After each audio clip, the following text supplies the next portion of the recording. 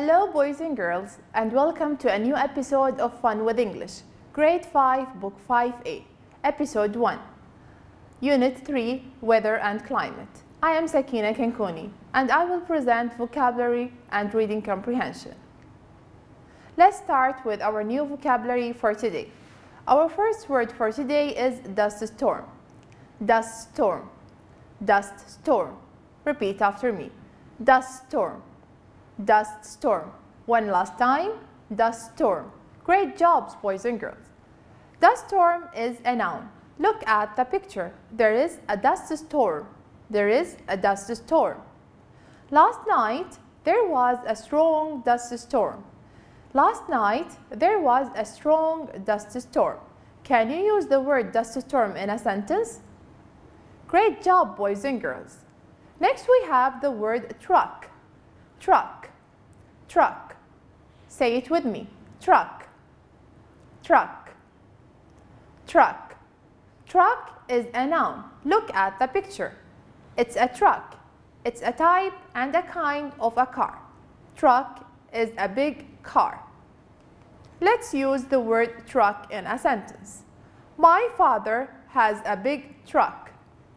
My father has a big truck. All right. Next we have the word clear. Clear. Clear. Clear is a verb, which means to remove something from somewhere. Clear. Repeat after me. Clear. Clear. Clear. Excellent job, boys and girls. Let's use clear in a sentence. In summer, big trucks clear the roads from dust. In summer, big trucks clear the roads from dust. All right, boys and girls. We have the word sandy. Sandy. Sandy. Say it with me. Sandy. Sandy. Sandy. Excellent job, boys and girls. Sandy is an adjective, which means to cover with sand, which means something is covered with sand.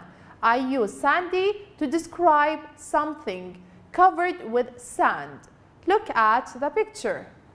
It's sandy. We can't plant trees in sandy soil. We can't plant trees in sandy soil. Can you use sandy in a sentence? I'm sure you can. Well done, boys and girls. Next we have the word heavily. Heavily. Heavily. Repeat after me. Heavily. Heavily. Heavily is an adverb, which means in large amount. Heavily. Repeat after me. Heavily. Let's use the word heavily in a sentence. It rains heavily in winter. It rains heavily in winter.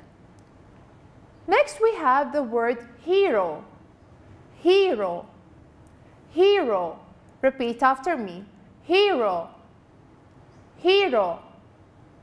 Hero. Great job, boys and girls. Hero is a noun, which means a person who is admired for his courage. Look at the picture. We have many heroes. Let's use the word hero in a sentence. Doctors are real heroes. Doctors are real heroes. Our next word for today is suddenly. Suddenly. Suddenly.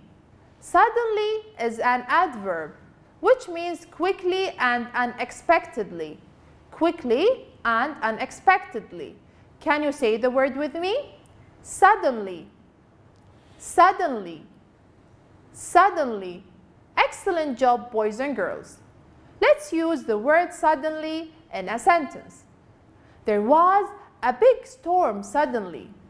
There was a big storm suddenly. Next we have emergency service. Emergency service.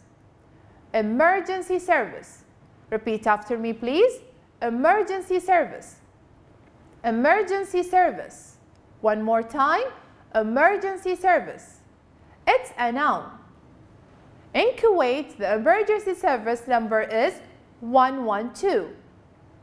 Let's use emergency service in a sentence. You should call 112 for emergency services. You should call 112 for emergency services. Next, we have the word fainted. Fainted. Fainted. Fainted is a verb. Look at the picture. The boy suddenly fainted. The boy suddenly fainted. Let's use it in another example. The child fainted suddenly, so she called 112 for help. The child fainted suddenly, so she called 112 for help. We have the word breathe. Breathe. Breathe. Breathe is a verb. Repeat after me, please.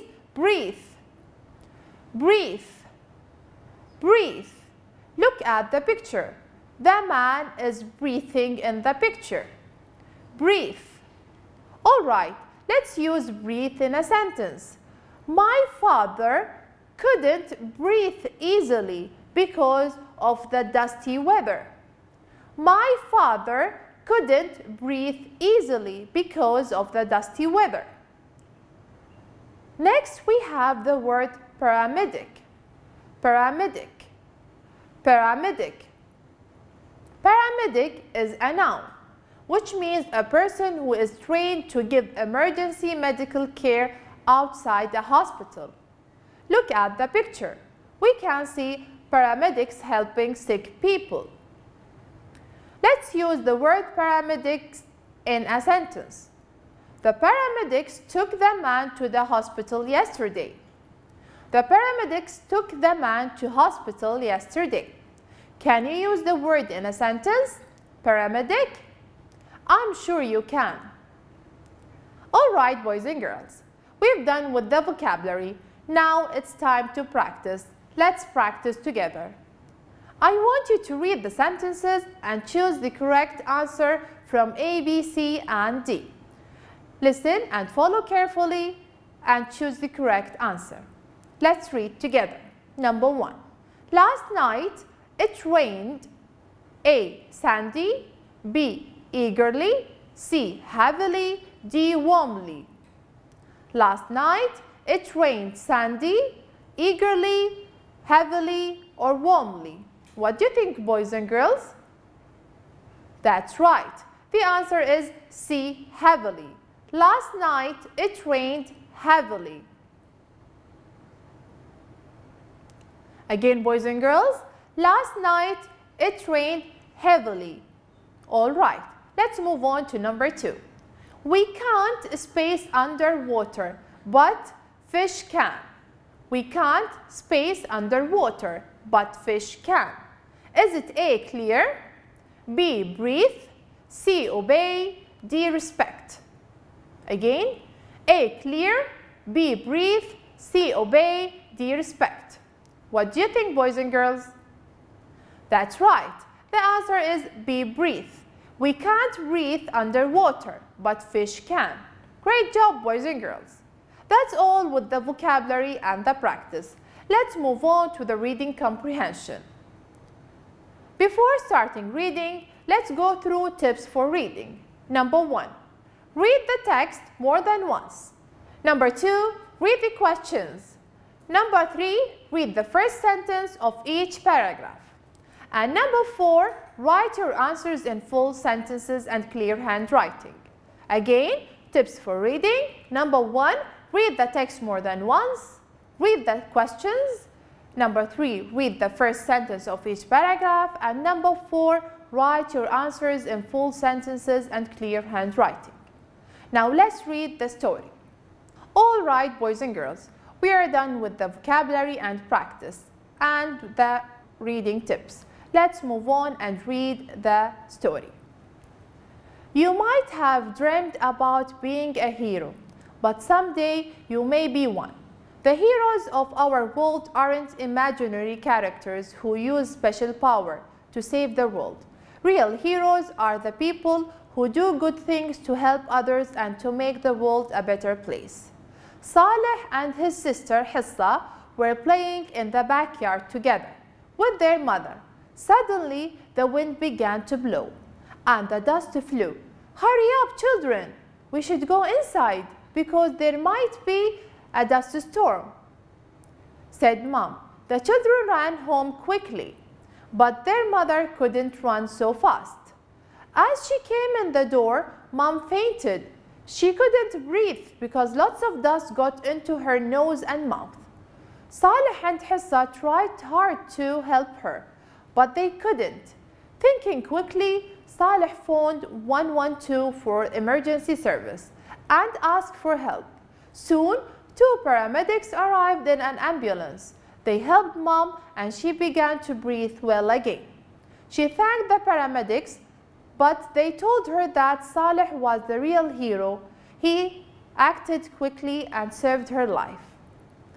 Let's answer the questions. A. Choose the correct answer from A, B, C, and D. Number 1. The main idea of this story is A. Playing at the backyard, B. Emergency services, C. Being a hero, or D. Helping a fainting mom. Again, the main idea of this story is A. Playing at the backyard, B. Emergency services, C. Being a hero, or D. Helping a fainting mom. What do you think, boys and girls? That's right. The answer is D. Helping a fainting mom. Number 2. The opposite of the underlined word fast in line number 5 is A. New, B. Amazed, C. Sad, or D. Slow. Again, the opposite of the underlined word fast in line number 5 is A. New, B. Amazed, C. Sad, or D. Slow. What do you think, boys and girls? Go back to the paragraph to find the answer. Let's go back to the paragraph. The children ran home quickly, but their mother couldn't run so fast. We need the opposite of fast. Excellent, boys and girls. Of course, the answer is D. Slow. The opposite of the word fast in line number 5 is D. Slow. All right, boys and girls. Let's move on to question number 3. The underlined word they in line number 3 refers to A. Paramedics, B. Saleh and Mom, C. Saleh and Hissa, D. Mom and Hissa. Again, the underlined word they in line number 3 refers to A. Paramedics, B. Saleh and Mom, C. Saleh and Hissa, or D. Mom and Hissa. What do you think, boys and girls? Go back to the paragraph to find the answer. Let's go back to the paragraph. Soon, 2 paramedics arrived in an ambulance. They helped Mom and began to breathe well again. She thanked the paramedics, but they told her that Saleh was the real hero. He acted quickly and saved her life. So they refers to, that's right, it's A. Paramedics. They refers to paramedics. All right, boys and girls. I want you now to answer the following questions. Number 1. Why did Mom faint? Why did Mom faint? Go back to the paragraph to find the answer. As she came in the door, Mom fainted. She couldn't breathe because lots of dust got into her nose and mouth. So, did you find the answer? Yes, that's right. Mom fainted because a lot of dust got into her nose and mouth, so she couldn't breathe. Great job, boys and girls. Number 2. What did Saleh do to help his mom? What did Saleh do to help his mom? Let's go back to the paragraph and find the answer. Saleh and Hissa tried hard to help her, but they couldn't. Thinking quickly, Saleh phoned 112 for the emergency service and asked for help. So, what did Saleh do to help his mom? Great job, boys and girls. Saleh phoned 112 for the emergency service and asked for help. So, the answer is Saleh phoned 112 for the emergency service and asked for help. All right, boys and girls, we are done with the reading. You have a homework on Pupils Book, page 43. Read the story and complete the story map below. Let's look at the story map. In the story map, we have the characters, that means who. We have the place, that means where.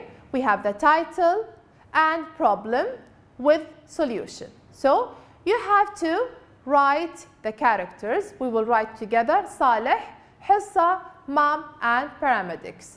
Place, family's house. The title for this story is Emergency Service. The problem was what went wrong. What went wrong? You have to go back to the story, read and write about the problem and how did it end or what was the solution. Alright, boys and girls, we've reached to the end of this episode. In this episode, we've learned lots of fun and new things. In this episode, we learned how to use new vocabulary in meaningful sentences and how to answer reading comprehension questions correctly. Thank you so much for watching. I hope you enjoyed this episode with us. I will see you on the next episode. Goodbye for now.